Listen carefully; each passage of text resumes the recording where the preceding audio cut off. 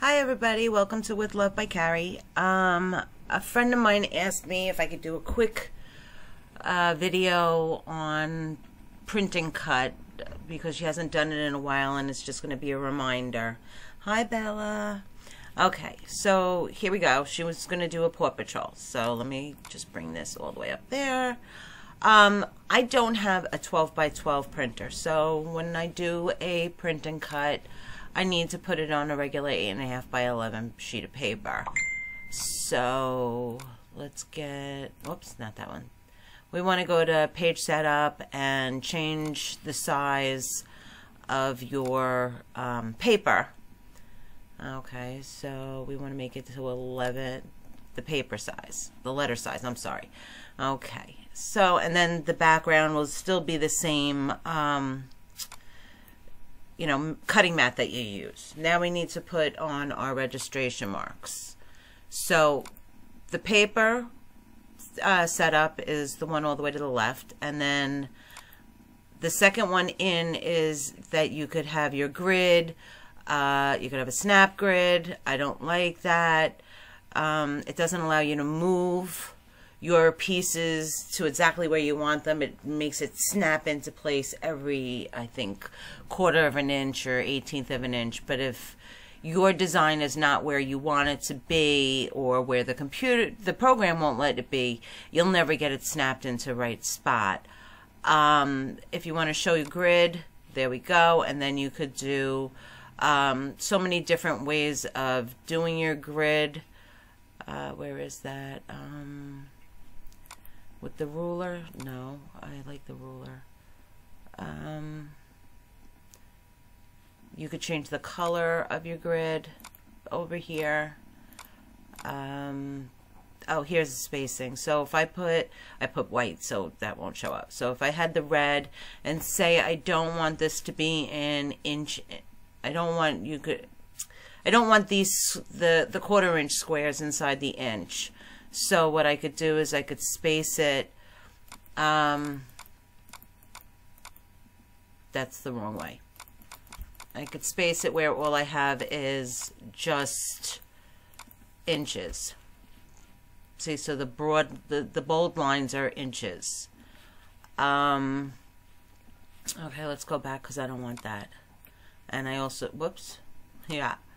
And I also don't want, see, there you go. And now you have 2-inch intervals. Okay, I don't want to show the grid, so let's get that off. So I was just showing you. And then the next one over is your registration marks, and that's where we need to go. So the registration marks are on off. So what we're going to do is we're going to do type 1. I don't do type 2.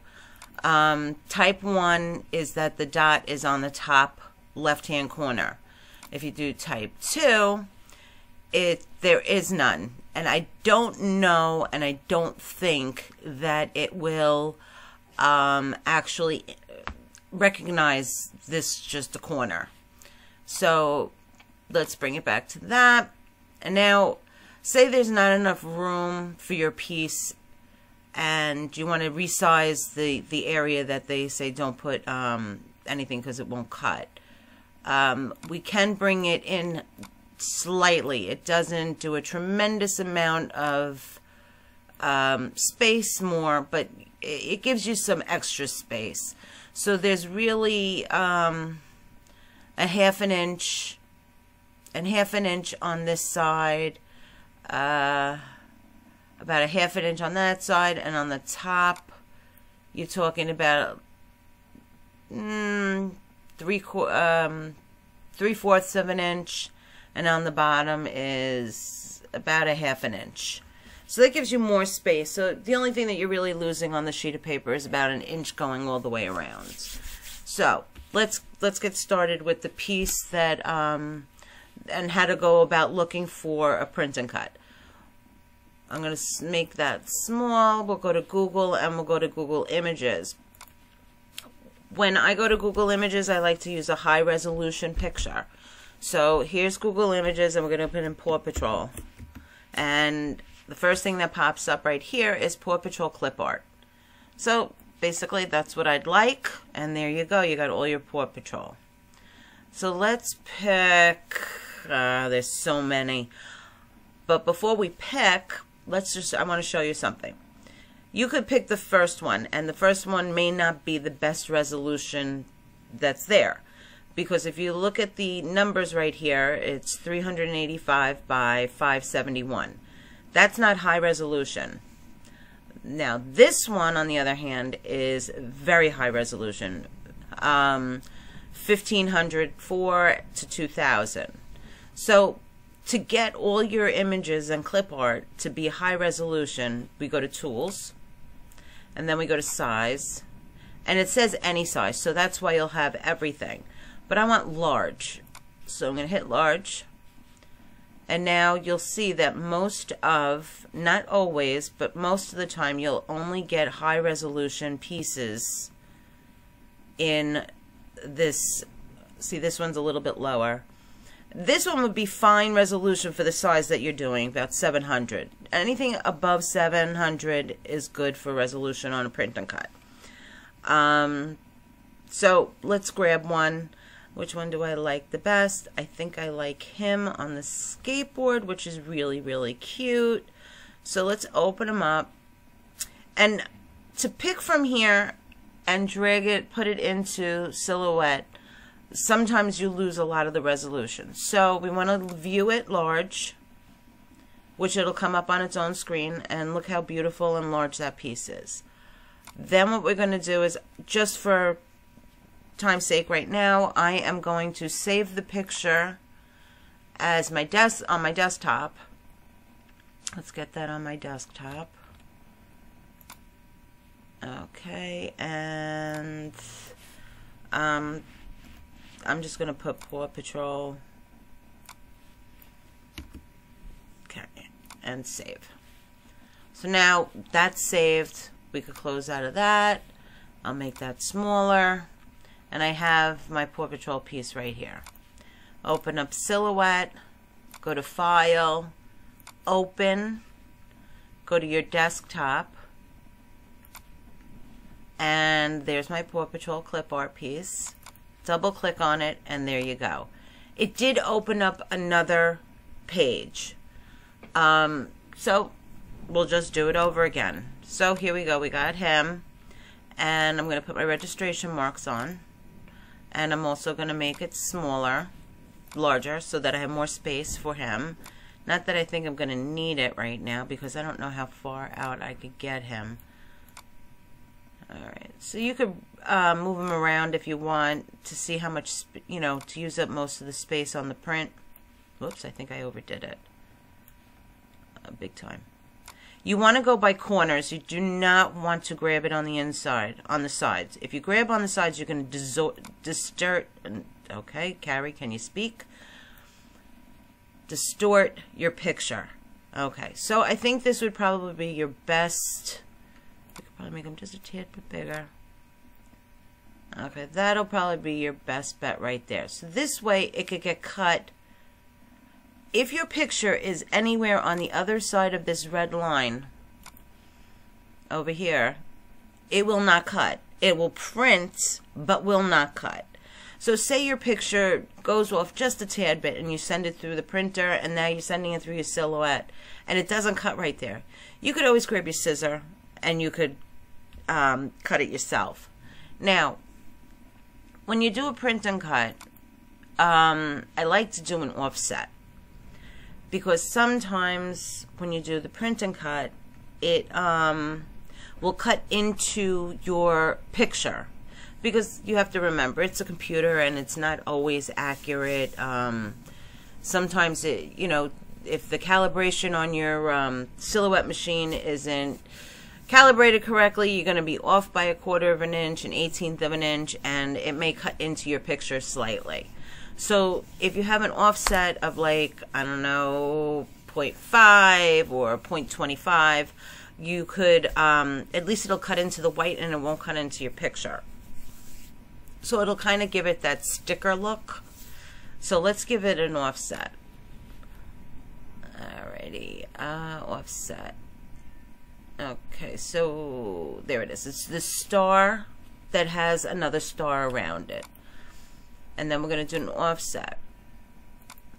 I know there's a glitch with the offset on the program. So I click into where it says the 0.050. I want to make it 0.025. So it's a 1/4 of an inch around everything. So I'm going to apply it. And you can't see it because it's white on white. I don't know why it's not showing. Let me see. Why? Oh, you know what? Silly me. Please disregard some of the stuff that I did. We did not detach him from the background. Alright, let's see. So let's show you. You see where this box is? There is an invisible backing. So we have to take that out so that we could do the offset. So we're going to hit our open trace panel. And we're going to trace around our little puppy. We're going to fill it in with your threshold. Fill them in all the way if you want. Just make sure your lines are still crisp. Okay, and now we're going to detach. Okay, we're going to move him over here. Now, I don't know if you could see this, but if you could, I could see the lines. I don't know if you could see it. Like right here, there's the lines. So, anyway, right here is where your piece is. There's the lines. I don't know if you could see it. Now it's just highlighted it, and we're going to delete it. Now, let's bring Puppy back into the picture. We'll do it over here so that you could see better, because I'll color it in white. Now we're going to do the offset. Make sure that your item is selected. Now do offset. And there's your offset already. So, but I want to bring it down to, this is good, 0.50. It's a large enough offset. And let's color that in white so you could see what I'm talking about. There we go. You see the white? Now, what we'll do is we're going to click on both pieces and drag them over to your page, and I think we're going to be good on the cut. Yep, we're good. See, it's not overlapping and it's not overlapping. Now, I don't have this grouped, and the reason why I don't have the group is because I want to show you something. If I send it to send, and I usually cut at heavyweight, and now we need cut lines. Nothing's being indicated as cut lines. So let's go to the next one, and still there's nothing picked as a cut line.